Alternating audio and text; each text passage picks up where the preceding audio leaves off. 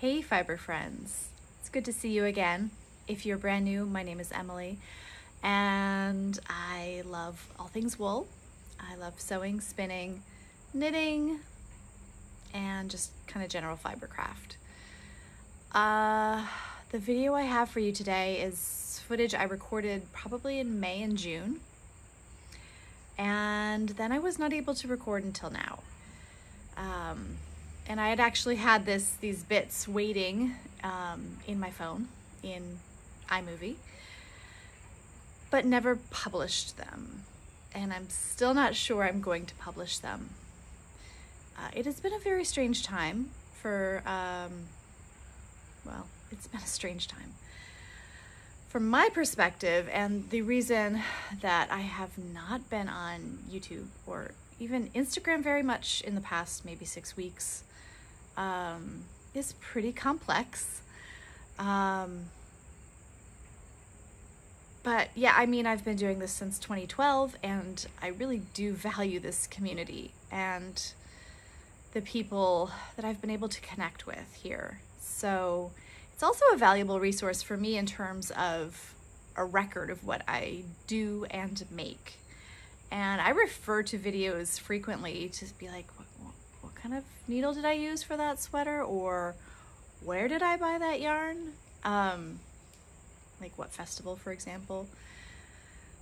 So it's not something I want to let go of. And like I said, I didn't foresee not recording.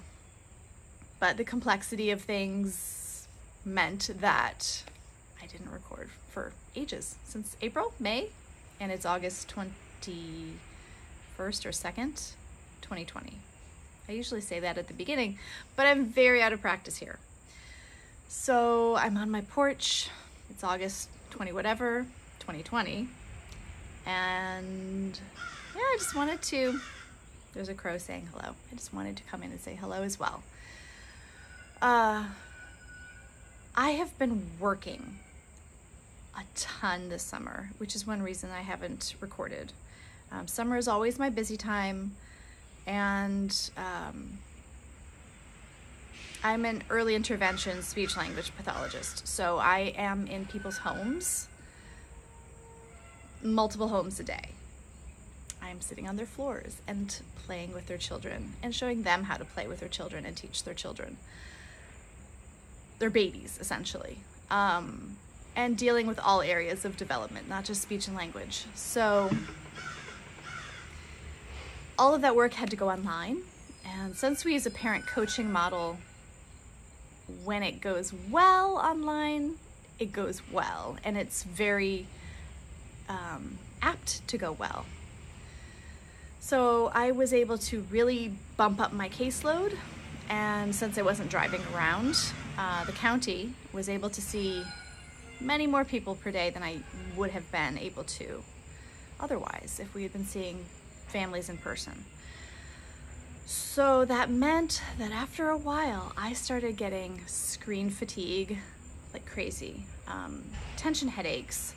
Like I had migraines. I'm not prone to migraines, but I had migraines just from shaky cameras, trying to watch, leaning into here, and just had screen overload. And I couldn't fathom doing something else that relied on the screen.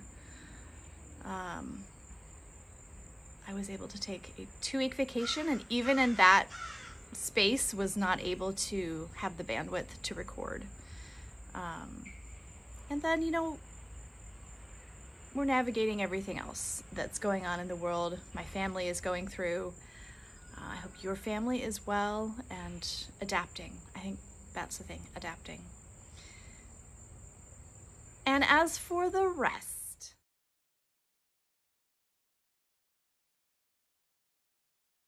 there was a time where I didn't have much of a knitting mojo, and there was a time when I cast on everything. And inevitably, when you do that, things go very slowly, but then you kind of start finishing lots of things. So that's kind of where I am. I finished my Bressa. I started and finished a Vertices Unite in 10 days, and I will show you these things eventually, if I decide to publish this. I've been sewing quite a bit, and and I'm about to get going again on some sewing projects. I wove something. I sewed some underpants. I sewed like 7 pairs of underpants with knit scrap leftovers. I've sewn so many masks. So many masks. And I went down a new YouTube rabbit hole, which is completely the fault of Sarah Hunt of Fiber Trek. Completely her doing. And so I have adopted a beginner mindset. Alice is at the door. I'm sure she wants to say hello. A beginner mindset, wide-eyed wonder when approaching beauty YouTube. And Sarah did get me started, and there is a link there between the knitting world and beauty YouTube. And that is Michelle Wong. Did you know that the amazing designer who used to design for Brooklyn Tweed, she no longer designs for knitwear. She is a beauty YouTuber. And she comes from an arts background, so it kind of makes sense. You know, she admitted, oh gosh, I think my son's playing the drums now. It's another reason I haven't recorded. Everybody's home all the time. There's no solitude. I've struggled with that. And also it's hard to record a podcast when people are listening in. It's just awkward. Anyway, back to Michelle Wong. She has over 100,000 subscribers, and she reviews luxury beauty products. Never in a million years would I have thought that I would find this so fascinating, but there are hundreds, thousands of people who do this on YouTube. And the other, it's kind of an offshoot of my work now, because I see myself on a screen for 7 hours a day, maybe. Hopefully not that many, that's a lot. 5 to 7 hours a day. And man, that was the impetus for wearing some makeup. Typically, I'm just kind of, I feel good in my body in general, and I'm happy to be out in the world, just not looking at myself all the time. Like, I do a quick glance, okay, put on some lipstick, whatever, some concealer. But I've really been enjoying it from you know, a skincare perspective, and then the arts, kind of the color part of it is very fun, and it does have that link to the arts in terms of color and blending and brushes and yeah. So it's interesting, it's fun. Never in a million years would have thought that I'd be interested in trying different makeups, but I am. No apologies. I almost feel like I should tell you what I'm wearing now, like beauty YouTubers do, but no.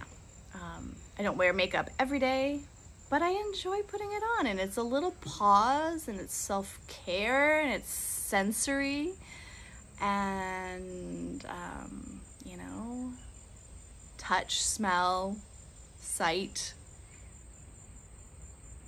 Hopefully not taste. I'm not eating it.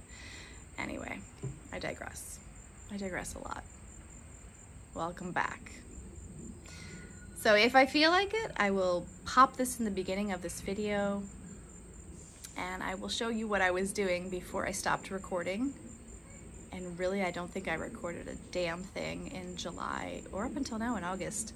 So I do have new projects to show you besides the things you're gonna see today, but that will have to come later. And I do hope I see you later. And until I do see you, take care.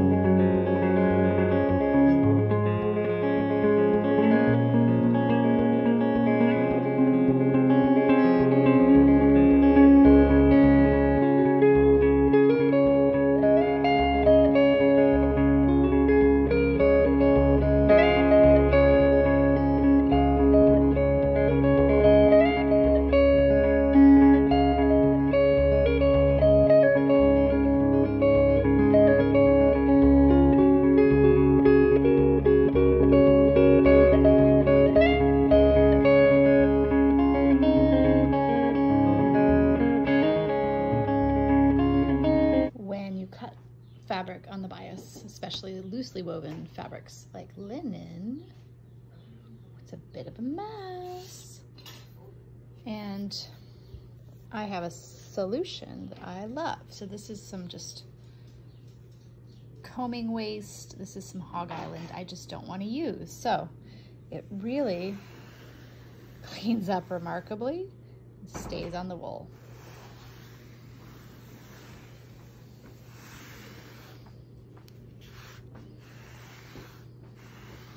That's Sharpie. This can't get Sharpie out.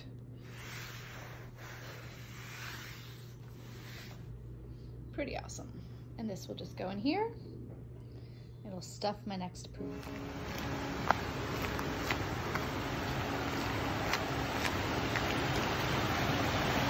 I mean, we could, but we get wet.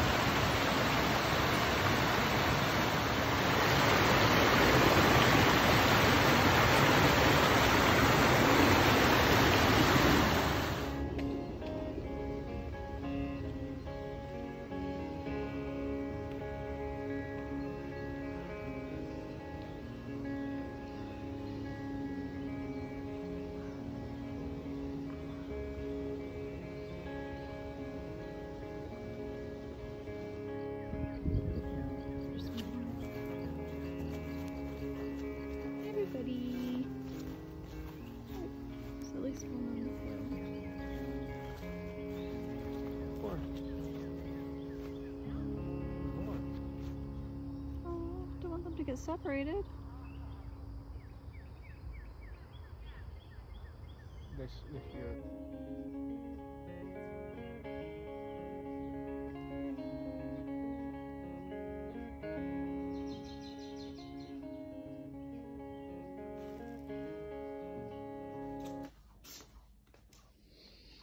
So I've organized my fabric.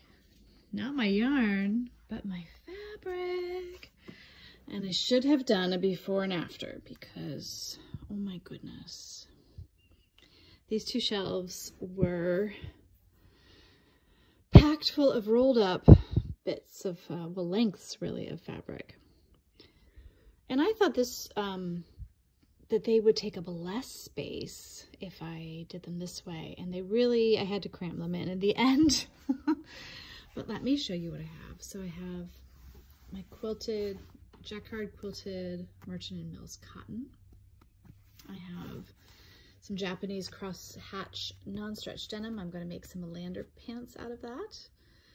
This was a sale of on fabric-store.com of black linen, and I've made an apron out of this already.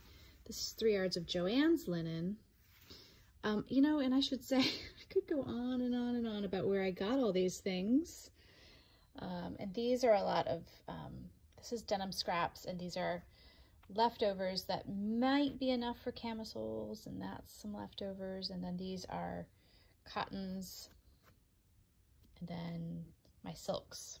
My silks. So this really allows me to see what I've got just in a really stunning way, and kind of allows me to see the color story going on. Anyway, I used the True Bias tutorial online. Just look up, if you Google True Bias fabric storage, you will find, I love this stuff. You will find exactly how to do this, and it involves getting 2 things which I didn't have, which were alligator clips and magazine board. So you fold your fabric around the magazine board in a certain way, and then you you fold it up like that. And then you clip it. Let's see if I can show you briefly. Oh goodness, you can see one of the clips back there. You clip it with those alligator clips, and then you've got like a little bookshelf of your fabrics. So what I've done before I folded each length is I measured the width of the fabric and I measured the yardage. So that, and then I tucked that piece of information into each fabric, so I can just find where basically where the clips are. I can stick my hand in there. And I have 1.5 yards of wool from Couture, Carlisle, Montreal. It's 58 inches wide. I even put the year on that one. I should have gotten 2 yards, but that was expensive. And I think it's enough for a cocoa jacket from So Over at London. Yeah, so just really thrilled. I think these denim scraps will someday be some sort of skirt or jacket. And as I said, camisoles, and then the rest. This is not all of my fabric, but it is the lion's share. And the rest that I have is sort of scraps, well, failed makes. I call that my failed makes shelf. And I do eventually find uses for a lot of that, and I want to start making underpants. Batting.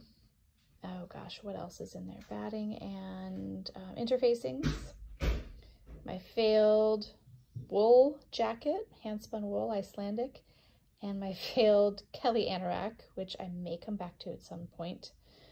These are wovens that I want to use, hand wovens mostly, as well as some tickings and that sort of thing. And down here I have scraps that are useful for masks, as well as my botanically dyed silks are here. Botanically dyed wools are right there. Now this is a bag of fabric scraps, just that are of not a useful size, as well as an old kid's bathrobe that I'm going to cut up and turn into kitchen towels, just like cleaning cloths. And it's really good terry cloth. So these are all my knitted scraps knit fabric scraps and ribbings, as well as fabric that I want to make into a closet case pouf. What else do I have? Is that it for fabric? I think that is enough, my friends. So yeah, there's my bookshelf. I even have an empty spot right there where I took some magazine storage out. And I might go through those and declutter. But yeah, I'm quite thrilled with that. Quite thrilled. Hello, hello. I have something to show you. It's the closet case pouf. It's massive. I think it weighs about 50 pounds. It is stuffed with all of the leftovers that I had. I thought I had a lot of leftovers, but then I had to stuff this pouf, and I think I could have even gotten more in there. So this is from the Closet Case blog. It is a free pattern. I just put pouf in there. I have it in our family room. It's a great little footstool, and I'd love to make more, but I don't have stuffing. I basically have to work up to enough stuffing. You could put old clothes in here. You could put, I don't know, random household bits that are soft enough to stuff a pouf. So I am going to turn this camera around and show you all the details. It was kind of fun to make. I was surprised. I did piping for the first time. There's an invisible zipper on the bottom. So, and it's all scrap fabrics with the exception of maybe one. So, oh, Alice, you wanna say hi? Look, you wanna come up? I don't think she's come up here yet. Do you wanna come up, princess? I know they're outside. Anyway, let me turn you around. Maybe I'll get Alice in the picture too. I am wearing my Wilder gown top. I really enjoy this thing, and I think I want to make a full length. Hey, there you go. Come on, a full length Wilder gown. Because I'm just at home. I'm working at home, so I can wear whatever I want as long as it looks good from here up. All right, Miss Princess, here you go. Sit down. Sit, sit, sit. Sit, sit, sit. Oh, yes, you're very pretty there. Stay. Oh, you're gorgeous. Stay. Can you shake? That's a very good girl. All right, let's show them the details. Shall we show them the details? Look over there. Oh, let's show them the details. Okay, you're gonna get off now? Okay. I love this dog so much. So she's decided she's not going to get off, but let me show you the pouf. Look at this gorgeousness. So I have some Indian kalamkari. I have this, which is kind of, okay, I'm gonna get my hand kissed now. Kind of an upholstery fabric that I had yardage for and I never used it for anything, but it's perfect here. And I actually have this on the bottom as well. You need to move now. Some corduroy, some corduroy. Really pretty. Stretch, is it stretch corduroy? It might be. This and this one are in the same line. It's hand spun something. And then this is twill, leftover twill from my Morgan jeans. There's so much stuffing in this pouf. Now the pouf is supposed to come, all the points are supposed to meet in the middle, but I don't do that kind of quilting precision. And this is just fine the way it is. I could put a big button. I could do that someday. That might be fun. But I'm pretty darn proud of this piping. I used double gauze that has these metallic spots. That was a new technique and I enjoyed it. So it has piping on the top and it has piping on the bottom. So the bottom is this sort of jackety upholstery fabric. And there's an invisible zipper. So I put most of the scraps inside an old sheer curtain that was from my kids' room when they were babies. It had stars on it and they just didn't want it in the room anymore, but I still had it. They were decent quality and they got use for 16, 17 years, so not bad. But yeah, most of it is in that bag and sort of cinched up. I did a basting stitch and put everything in there and gathered it up like a pouch. And that is just so that you can take the scraps out in one sort of piece, one mass of scrap fabric, so that you can wash the exterior. I hope I don't have to wash the exterior.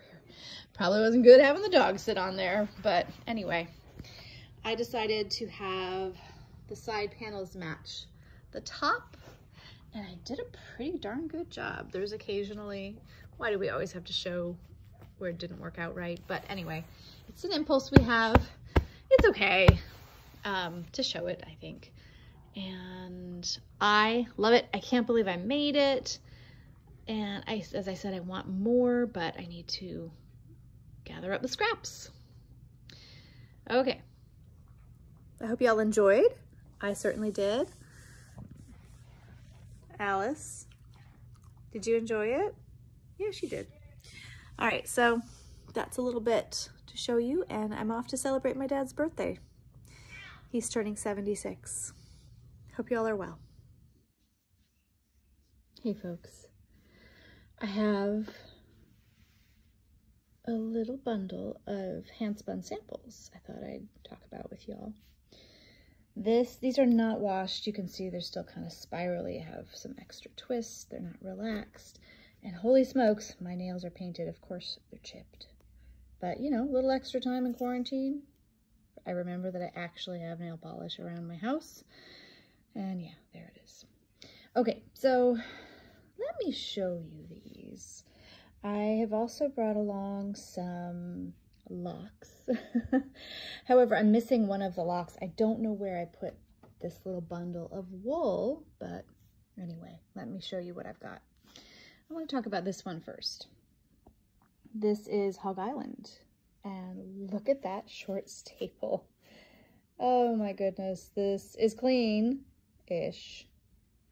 That really doesn't come out till you process it. Yeah, so it's got this very, I'm going to take it over here. My new green linen pants. So yeah, that is 2 knuckles worth of fleece. 1.5 inches maybe. And this is a 2-ply. So this is not quite as, well, it's pretty spongy, but not perhaps as spongy as previous Hog Islands. So this one came from a farm. I have the paper here. Let's see. Can I open it? There we go. So not coated. Hog Island from Rockledge Farms in Pennsylvania. Buttermilk Road. I paid $15 a pound for this. I just like Hog Island. I like the story. I like experimenting, seeing how it manifests in different fleeces. All right, so that's Hog Island. Not sure. I think I'll probably, I don't know what I'll do with the rest of it. We'll see. Okay, this one. This one is a Perendale cross. It is a yearling. Here is the paperwork here.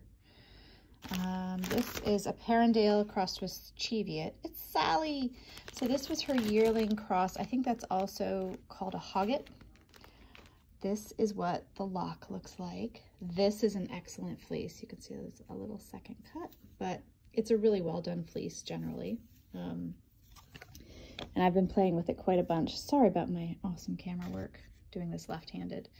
So yeah, gorgeous length here. So again, this was the length of the Hog Island. This is almost 3 times that. Really beautiful. It's about 3.5 to 4 inches. Oh, I love this one. I see this as some sort of 2-ply lace shawl project. So this might be the next fleece I process in its entirety. Really beautiful. I see it combed. Really enjoying that one. Perendale crossed with Cheviot. I think that's a Maryland. Is it a Maryland or Virginia farm? Perendale and Cheviot. Lucky Lane Farm. And I can tell you, possibly. I'd have to look it up. I don't think. Oh wait, there's a card in here. They are from, I'm sorry, Whitehall, Maryland. Now, this one is some, oh gosh, a breed I've never tried. This is Florida Cracker. And this is the wool that I can't find. I have some washed locks somewhere. I don't know where I put them.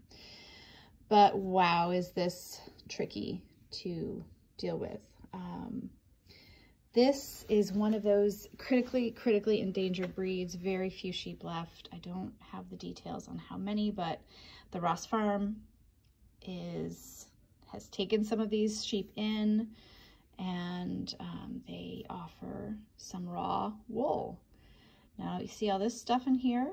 It is really soft, actually. I wish I could show you the lock. The locks are very, oh gosh, how should I describe them? Really should have thought of my words before I started talking about this. Very, I want to say scattered. That's not really right. Let's see about, there's not a ton of elasticity. I feel like they remind me of Shetland, some types of Shetland. The Shetland where there's very little crimp and it's kind of like a puff of hair, and that's what Florida Cracker reminds me of. So it does retain, it looks like, some of those primitive characteristics, because the primitive part of the Shetland fleeces is like that. But very soft. However, the tips on this particular fleece, that's actually a tip right there. It's a tippy fleece. It just comes right off. So in order to really have a smooth, there's another one right there, a smooth yarn, you're going to have to pluck off every broken tip. So that's hair, and not hair, that's wool plus whatever is in there. But yeah, so yeah, it's not really been bred to produce excellent wool. It's just been kind of left to its own devices. There's some more right there. See that? Tippy. So I decided just to see what happened. I'm a big fan of seeing what happens. This is what happens. I didn't pull out the tips. I thought maybe they'd come out in the processing, but not all of them. A significant amount are still in there. Well, I will say, it's not a uniform crimp. I think that's the word I was looking for. Not a uniform fleece. Again, to be expected, but really lovely to get my hands on some of this. And I've sent the remainder off to another curious wool person to be played with. Now this one, oh gosh, let me get this off of my leg. You've seen, this is my sewing table. Goodness, a mess of cords right here. and one of the fig trees, and down here, my alkanet. Anyway, let's focus on the wool. This was a very interesting little spin of Romney from Solitude. This is Moose. This is Moose's fleece. Look at this. I just grabbed a handful, and it's really, I'm not doing Moose any favors, but Moose, you can just flick Moose's locks open and spin right from them. No combing needed, no carding needed. I am going to comb and card eventually, but these were just, this was spun from the lock. It is a stunning fleece. Oh, Moose, Moose, Moose, Moose. You're gorgeous. Look at that. And this down here is just a tie, but really spins itself. So soft. Lovely and glossy. I don't know if you can see, like, this is more the color. A 2-ply. I think this wants to be a 3-ply. It's so light though. Goodness, I'm gonna play around with Moose. I have 4 pounds.